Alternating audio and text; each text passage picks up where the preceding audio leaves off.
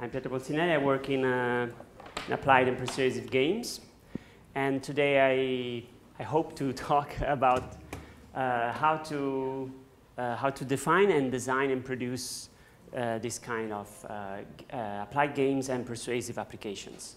I'll start with an application we developed together with Opera, the organizers of this event, which is in fact is a so-called persuasive application. If you search literature, persuasive applications are a field of study.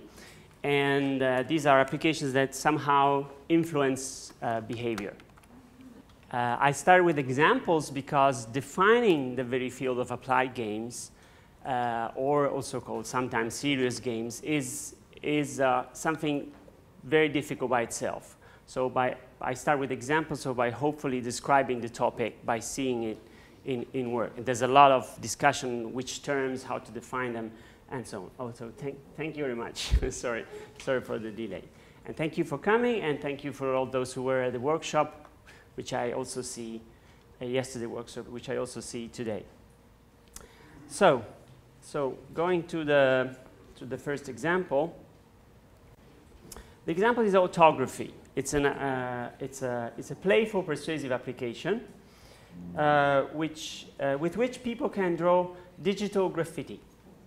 And it's installed in the context of the Opera Duomo locations and works of art. If you go on the Campanile and on the Dome, you will see, you can go out here, just close here, and try it and play with it. And it's actually integrated with the Opera's website, and we created together with Opera. It's been actually, creating has been a wonderful experience, and I'll go into some details about this. People are creating some wonderful drawings using the limited means that we put at their disposal. And in fact, some original, say, works, and also very traditional graffiti. And this is very interesting. They're using the digital application for doing graffiti. They're using the same language and concepts with which they did traditional graffiti. And in fact, as in all applied games, we did a lot of research before doing the application. And the research was done by the restorers of real-world graffiti from the Opera. And they sort of classified graffiti in families, and we find the same families in the digital ones. So while we developed the applications, we also offered the users the traditional tools for doing graffiti. So keys and sprays and also the kind of color, lipstick colors. So if you choose the lipstick, you have lipstick colors. And you know, these details are very important because people's perception of the quality of application is way more refined than you always suppose. This comes, in short, simple-looking applications are never simple to build or make or develop. And so this application was meant for influencing behavior and creating participation. It was done in parallel while there was a restoration of the existing graffiti, some to be preserved because they're several centuries old, some to be cleaned and removed. And we actually started the brainstorming of this application with a different idea. It's often the case. And the idea was to do something which would allow people to clean some digital graffiti and learn while cleaning how these operations go.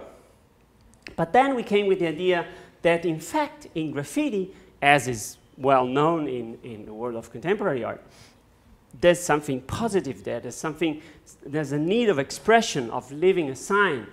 And so we instead change ideas and let's say, well, let's make it easier instead of harder to create graffiti. And we suppose that we could use the application in several senses. So in the location themselves, as an application, and on the web. This was the hypothesis. And of course, then we enter the doubts phase, as in every innovative project, okay? So, like, will they understand as a positive message, or actually this will encourage people to do more real-world graffiti, or simply nobody will use it, it will be a waste of time and energy and so on. And we decided to take the plunge, and so we means together us in Open Lab together with Alice and Parlanti, who, of course, they look a bit familiar for you, maybe because they look like pirates from the Caribbean or something, but you may have seen them around. And it worked. It worked amazingly well, in fact. People publish hundreds of those graffiti per day, and we have a huge and growing archive of tens of thousands of graffitis. And what was most amazing is that people stopped doing graffiti on the walls. So this is an objective fact and result that we obtained with this application. And so then we extended it, and we published also as an independent available application. Now, why? Let's ask ourselves, why? Why people do this?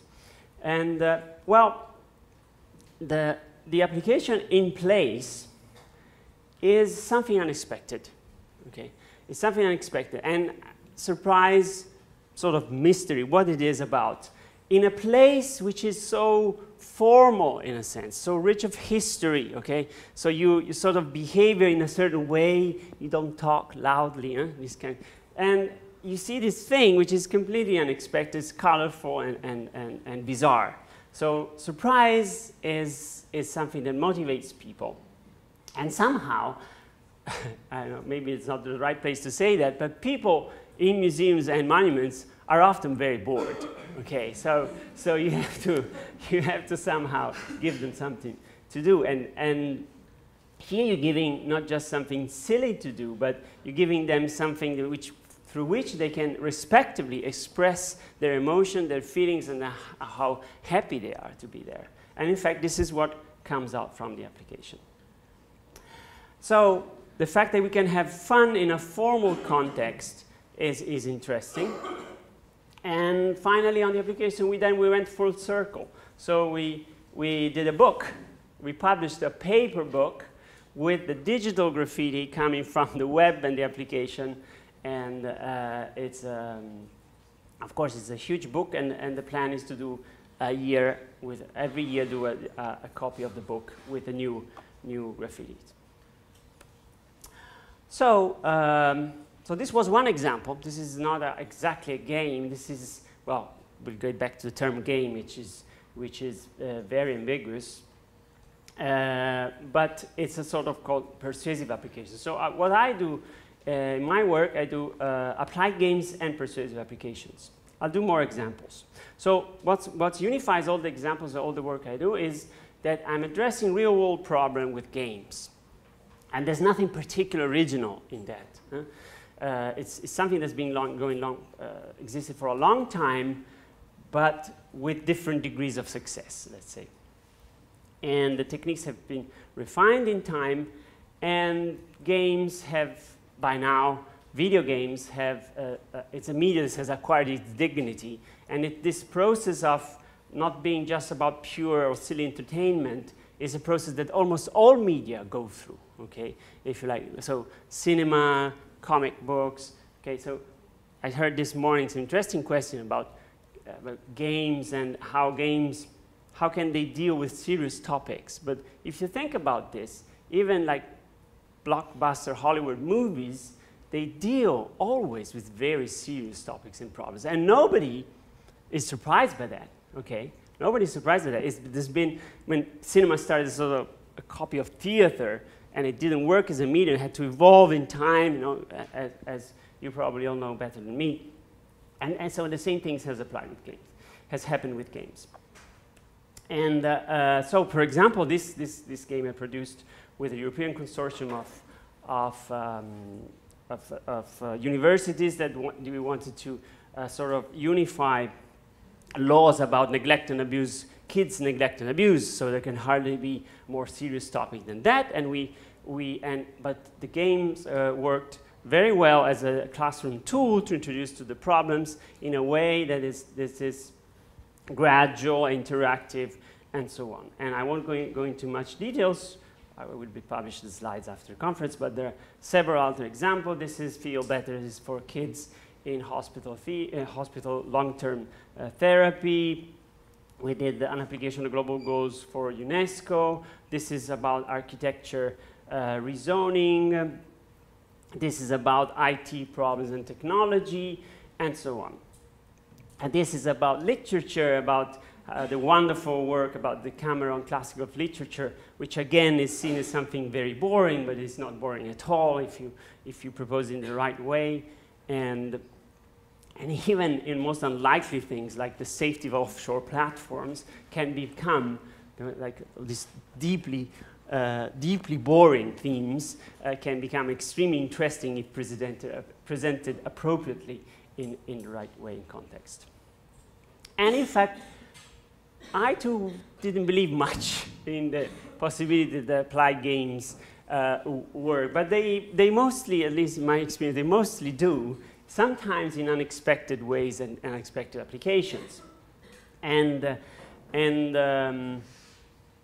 of course, you have to be very careful in how you produce them and how is the whole process done.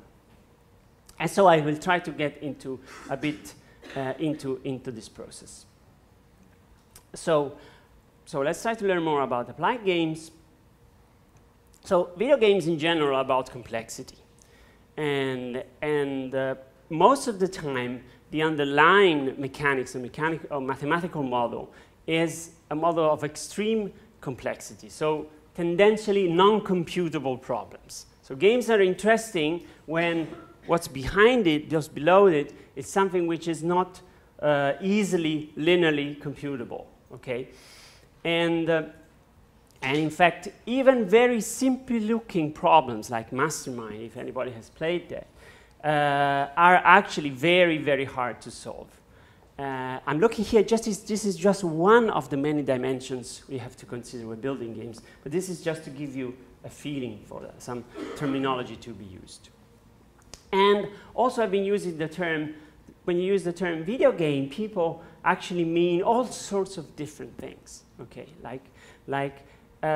Sometimes what they mean, in particularly when you're dealing with researcher or cultural institutions, sometimes they mean toys, so not video games. Something digital with which you can interact in different ways, but that doesn't have rules, doesn't have a purpose, doesn't have win-lose conditions. So that's a toy, even if it's in digital form. So classical example, Minecraft.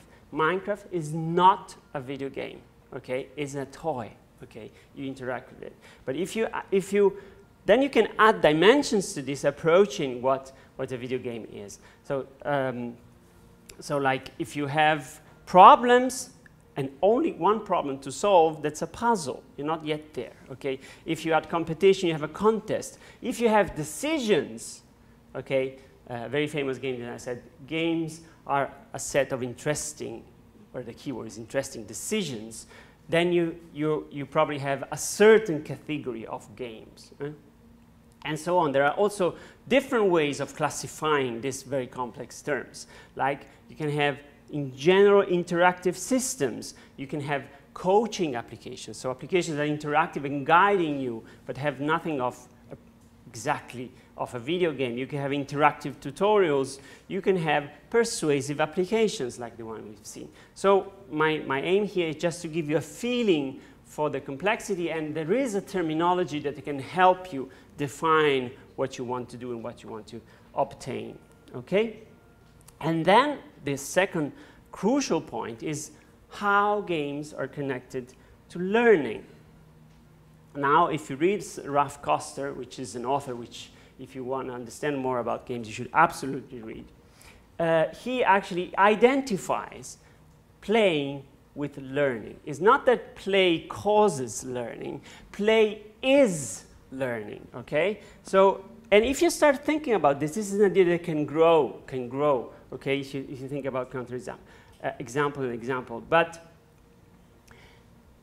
I also encourage you to be cautious about, a bit suspicious about this metaphor. Because it may be that every time that we play, we are learning, but the point is, what are we learning? Something that may give you the sensation that you're really getting the point is the fact that often when you completed a game, Okay, I finished this game, I don't want to play it anymore, it was cool, okay? You can think of it, rephrase it, I learned everything there was to learn in this game, okay? There's the same kind of experience, okay? That's the same kind of feeling. So it would be a torture if you were forced to play again, okay? Or learn something that you're already familiar with, going beyond that. Now, and I just want to take a little side note and tell you a little story about a game they had to design about long-term illnesses. It was about diabetes. And I had a big discussion when I entered into this project, when the project was already running, and they had defined a game in the most hardcore possible metaphor, using the terms of, it was like a sort of third-person shooter. And so it was based on category, competition, reward, and levels. So this was extremely non-inclusive, was towards a certain anagraphic, and the theme and the game were casually, completely casually, but actually disconnected. So it was really hard work to turn their work, and we're still remaining inside the domain of games. So this is to give you an idea of how vast and ambiguous this universe can be by changing the language and changing the model with inclusiveness, having a mentor, have a story, and the game facilitating a transformation process of the habits in order to prevent the evolution of this affliction. So, so this is one point. The other point when discussing about games that brings confusion is the term gamification and all the discussion about this. And Jan Bogus is another author which I strongly advise you to read, who is probably considered one of the most important game critics, simplified things for everyone by saying that gamification is bullshit. And it's actually an academic paper called exactly like this, and which I encourage you all to read. It's beautifully written. And I won't go into any detail about that because we don't have the time, but in short, does this have anything to do with what I'm talking about? No, it doesn't, okay? Because gamification is a different kind of process, okay? So it's a different kind of process, and this is a slide by Bogus which I simplified, sort of skimified in this table, and it's a different kind of process, it's a different kind of language. So gamification is about adding some decoration to something existing in order to make a quick feedback loop more rewarding. That's not what you're doing when you're building applied games. When you're building applied games, you build something from scratch, which is meaningful as it is meaningful the theme that you're dealing with, okay? But I encourage you to be very cautious when you're thinking of getting involved in using games for education, of not exchanging these two directions, which are different kind of jobs, different kind of people that you're working with. Okay. So, what is the principle which I'm defending here? Well, the process should be that you develop from scratch a custom-built game or interactive application that will progressively, and here the term is progression, familiarize the player about a non-trivial topic. And this progression is key in games for learning, and I think it's key also in applied games. And I simplified this with these two graphs, which are actually from the draft of a book I'm writing on this team. And the one on the left is a classical scheme about how you design games, in which at the growth of the skill of the player, you have to grow the difficulty of the game itself. Otherwise, it will be boring. So if the graph goes towards the exponential, it's growing too much. No, it's growing too little, and so it becomes boring. If instead it's too flat, like a logarithm, then it's becoming too difficult and so frustrating, and we'll stop playing. So you have to keep doing this balance in between. And if you think about it, I think this is very useful metaphor for learning when you're learning something, and maybe also for a museum experience, okay? So this progression, okay? I think in the first talk we had, it's a really wonderful talk about the director about the museum. I think even there is some sense in the way they built the exposition in the Opera Dome Museum of this progression, okay? So there's somehow the theme represented with different levels of details. And of course, if you build an architecture, you have less flexibility in changing things in reactiveness. But in a game, these games are made for changing while you're using them. So they're perfect for, I think, in this sense, they're very, very good tools for learning. And another misunderstanding, I think, that from people that don't work in games and want to use games is identifying using games as labs, okay, as simulation environment. I've met this again and again. So it may be, but most of the time they aren't. So you're not building a game in the sense that we are building an interactive model of the formal model of the knowledge that we're proposing, okay? No, we are taking the formal model of the knowledge that you have, okay, and from that we're building something different, which is, it has its own specific language, the language of games, and it's not it's not a lab, okay? So it's, in games, you don't, say, prepare experiments and then test it, okay? You're going through a process. I know it's subtle difference, but it's a big difference in about what you get in the end. Games are not by themselves simulations. Of course, in the underlying model, in all the laws and all the mechanics that the game is moving, there is a modeling of the theme, but it's a more indirect approach. Another interesting thing that is specific to games that one can use is what happens when you fail. In learning, I think, and personally, I think that schools deal very, very in the worst possible way with failure, okay? And games hint to a different approach, okay? So failure is not a disaster, okay? So the fact that failure is a disaster, people that are used to playing games don't view failure as a disaster, okay? They view failure as, okay, let's try again, okay? Let's try again with different conditions. So it's very important, and I think not only what you do when the player is failing, so how much you go backwards, how much you, but also what you do, you could develop a bit sensitivity about this, about that when you're designing games. What happens between one attempt and the other? That's very important in games. It's a space where the player is extremely receptive to learning. So if you use in-between spaces to teach something, and so the design, so if in a game you're using something like, I don't know, Pac-Man or something like that, or Bejeweled or something like that, what happens between one attempt and the other, that also should be a subject of refined design. It's not something that should be left just, oh, let's put the score there and then you try again.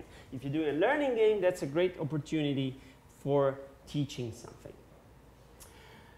Okay, so which is schematized here. Now, how are applied games produced?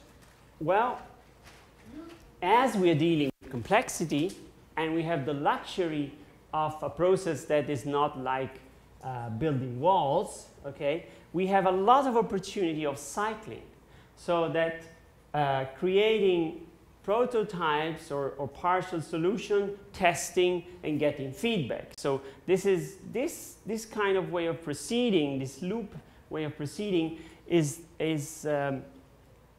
something which is necessary. And it's probably necessary to do it even when you actually release the thing to the public. All the games that you've seen before, the example I made before, they have been changed after they have been published. It's very important to get some kind of feedback, not explicit feedback, I'm saying behavioral feedback, which are two different things, two very different things.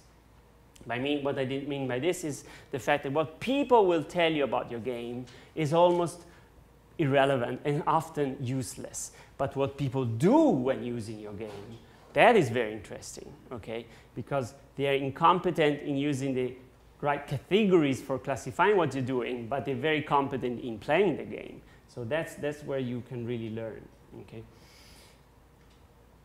And yeah, another thing which I've, in my experience, has seen often people from the outside take for granted is that if it's a game, then it will be interesting. It's actually the other way around. Because our standards for what a video game is are incredibly high, okay? So you have a big problem doing an applied game. Because people will expect your applied game, which is built with your 50,000 euro budget, to have the same quality, same gameplay experience quality of a 50 million euro budget game, okay? And so this way there are several things you can use to work around this. First of all, you have to, so the worst possible things that you can do is to copy an existing game. So that's a classical shortcut suggested. Oh, let's copy an existing game. So we reduce the cost of development. But in that case, you're violating everything I said up to now, because you're not building something that is meaningful. And also, copying a good game is extremely hard, okay? So you're really narrowing yourself in the worst possible solution. So instead, using the specific topic and the specific theme, which has a lot of depth, and this is something that if you're coming from museum, from art, you have it. It's something that you have for free, which instead it's a problem. Well, I got robbed both by the previous, so I need some more minutes. And I'm completely lost now. Well, so there are several ways to reduce your costs, but it's very important that you use the original content that you have available. That's a really precious asset that you have, and that somebody that is building games just for building games does not have. So you, as an applied game builder, can use this as something that can help you a lot. Yeah, so I was saying, so the fact it's a game does not make it interesting by itself, okay? And I think this fact that asking yourself, why would anybody care about playing this game? I think that people in museums, this is a problem they have to deal all the time, no? Why would anybody be interested into this exposition? Well, how can I make the experience more interesting, okay? Well, I think in my experience, you have to find the right form, okay? Because all this is based on the assumption, which is, I hope, most of the time true, that people are actually interested in knowledge. The problem is the wall that they find in front of them, okay? I talked about this. Then there is that dimension of inclusiveness, but I won't deal too much about this because people come from video games are not so used to dealing with this, but people that work with museums have probably a lot of more experience about this. And also, so this has to move to the digital realm a lot. And in fact, there is a lot of knowledge and experience if you search for it, about inclusiveness, about like games for visually impaired people. There are some beautiful audio video games, and there's a lot of things you can do there. It's a domain which has knowledge and experience if you search for it. Okay. Sorry. Now, how do you move from your specific domain to building an applied game? Well, I no longer have time to go into detail about this, but I will just say that you need somehow to transform your knowledge in somehow an atomic form, in atomic forms. So like little piece of your knowledge, and structure them in a growing tree. So what I can teach at the beginning, what I can teach after a while, and so on and so on. So if you work with a game designer, then this will be progressively transformed in formulas, spreadsheets, and so on, mechanics. So link the mechanics, the articulation of your knowledge into something that can become a flow, an interactive flow, and that's the way you proceed. Okay, I think I said most of the things. Ah, yes. Well, just one thing. One thing you have to take care in the initial defining is, and this is a nice way to test whether your idea makes sense, is, again, this is something assumed when you're starting to play a game, is what is the interaction second to second, okay? Interactive, I mean this interactive environment. What happens, how does the game react? What's the feeling? This is another technical term which sounds familiar with, but it isn't. It's a specialized technical terms based on constant reaction times and a lot of human-machine interaction, but that's extremely important. And because you expect, of course, you expect the game to be reactive, moving. And so if you examine second to second, minute to minute, session to session, day to day, what is going to happen? This is a great way to clarify your ideas. So going on, I think I already told you most of the things that you should avoid when you're working with a game designer. So cloning, also assuming that a prototype of your game is much easier than to do the game itself. That's like assuming I'm going to build a prototype of a car. I don't need a car. I just need a prototype of a car, okay? Which means something that runs, I can drive and go on. A prototype of a car is like a prototype of an airplane or a space shuttle. A prototype of the space shuttle is the space shuttle. Okay, so the same with the game. Once it runs, when it goes, when the feedback is going, you did most of the work. So beware, okay? The idea of mini-game, there's no such thing as a mini-game, okay? The expectation of a mini-game are the same for a full game, okay? So beware also of that.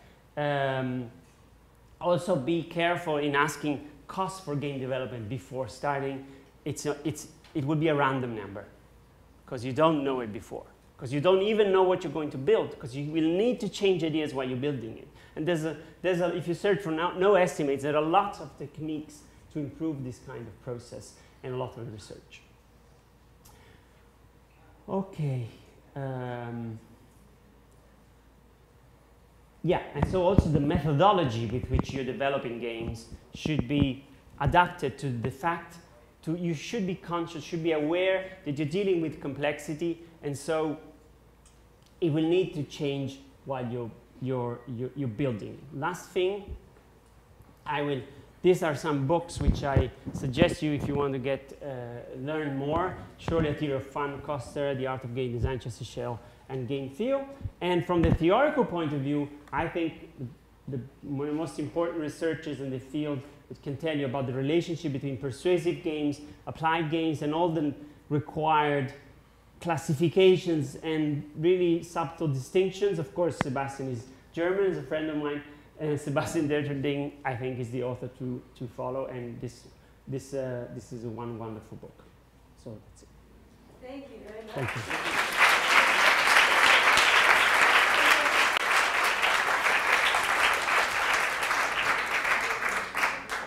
We have. Yes, sure. We have No, very quick question. Can you put the previous slide? Yes. Done. Okay. Is there a longer question? Thank you. I have a question. Yes. So you talked about toys and about games, and for the Opera del Duomo, you've done autography, which is a toy. It's a persuasive application. So it's not any of those. It's not any of those, exactly. So I started with something which is not actually in any of the classifications. But why isn't it a toy? Well, in the sense that you're not free to create, I mean, the combinatorial space underneath it is extremely limited. So you can create only one kind of object, which is a graffiti. Of course, it depends on the level at which you look at it, but then you may say, oh, well, In fact, people have done the most original stuff with it, okay? Not everything has been published, but so in this sense, no, it's not a toy, it's a specific application. No, because I think it's very interesting. I mean, what you said in light of also what James Bradburn said before, I mean, the risk of having a game inside a museum is that a game, as you rightly said, is very, very absorbing. And there's the risk of detracting from what you're supposed to be seeing around you. Now, photography is actually quite wonderful because it's light, but it's actually deeply connected to the material objects that you're looking at. Yeah, yeah. That's because it's built for that. See, it's built from scratch for that and respecting the knowledge. So it's built by talking with the people who actually do the restoration of the graffitis. And you somehow, you feel it, not for photographers, but in general. You feel when a game is built with a background research that has a sense. We have, again, we're not refining when you talk about it, but you feel it it's like with a book. If the author has researched a theme, you know it, you feel it, even if he doesn't talk about it. I mean, it's very strange, but that's... I have just a further small question about that. How did you decide which surfaces, I haven't played with it, but which surfaces to use to allow people to write on? Oh, well, the surfaces, again, are not arbitrary invention. They are the real surfaces of the materials with which the dome and the... But not every corner is available, or yes?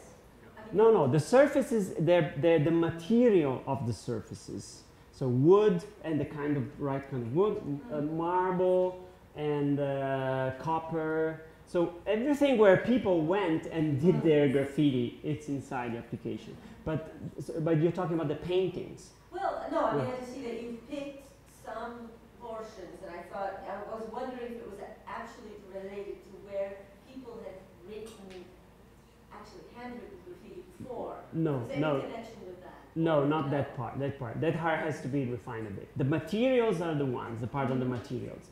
And in fact, the two applications are slightly different, because on the campanile you have only the materials because there are no paintings. Right, of course. Okay, and the other one, No, I mean, that makes sense. it's the same application, but no, the paintings part it's just a sketch for the moment. It's only 3 paintings, but there are, of course, as you know, the surface is enormous, so there's room for expansion.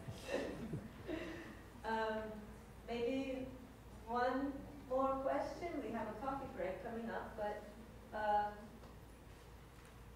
really? Oh, you're right about it. All right, let's all have coffee now, and Pietro will be available to answer questions during that, and then we also have a round table at the end where we have another opportunity for questions. Thank you very much. Thank you. Thank you.